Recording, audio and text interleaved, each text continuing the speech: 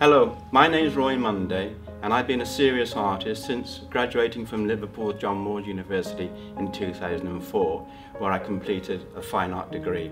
I was fortunate in my degree in that one of my paintings sold, and it was a sunset over Liverpool, in fact sunset over Stanley Dock.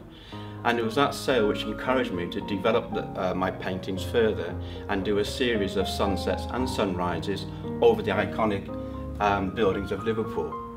This one here is typical of the subject matter that I deal with.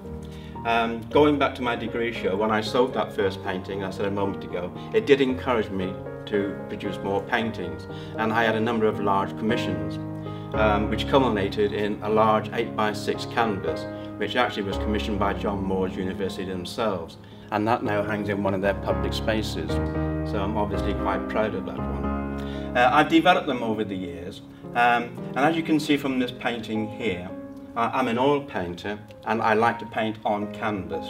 As I said a few moments ago, this is a typical canvas that I produce, but I do take it beyond a mere photographic likeness.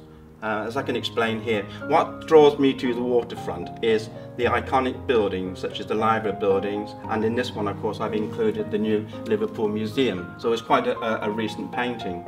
And then I've also introduced one of the ferries, and it's these two things, the iconic architecture of the library buildings plus the ferry, which people make a connection when you mention the word Liverpool. I've been developing these over a number of years, and as I said a few moments ago, it isn't about necessarily capturing a photographic likeness. I do take them beyond that. I'm working from a photograph on this one here, but I have invented the sky. I take that a stage further, especially on sunrises and sunsets. I produced a number of images with this iconic architecture here, and I've introduced a sunrise, which I've really done from the top of my head, because I like to push the paint around. I like to be inventive and quite bold with colours. Added to that, I like to be quite expressive with brush marks as well.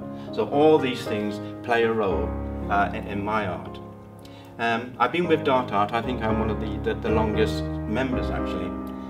You can see further images of my work on Dart Art, plus my own website, which is www.roymunday.com.